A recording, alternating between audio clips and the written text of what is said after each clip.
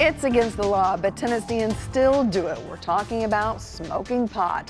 And it's no secret that weed often turns up at music festivals like the upcoming Bonnaroo and CMA Fest. But tonight, a warning from police for those who may think of lighting up. They say marijuana laced with fentanyl may be making its way around the mid-state.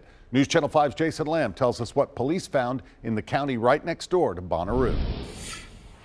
The warning came from police in Winchester after they posted on Facebook that they responded to 2 people last week who had OD'd on fentanyl. But instead of finding it laced within a harder drug like heroin, Winchester police say they found it in weed. Well, we're concerned as a police agency. Marijuana has a pretty widespread usage. It was a discovery that even surprised law enforcement who routinely respond to overdose calls. We're seeing fentanyl mixed with several other drugs, but to be quite honest, this is kind of took us by surprise. Police say in both cases they had to use Narcan to reverse the fentanyl's effects. They say they worry with Bonnaroo coming up next week in neighboring Coffee County, they may see more overdoses of fentanyl mixed in with marijuana from music fans who think they're just using weed. We are concerned that it's going to spread and out there, and people are doing that. The warning from police to festival goers extends to anyone using marijuana. You know, people that are with them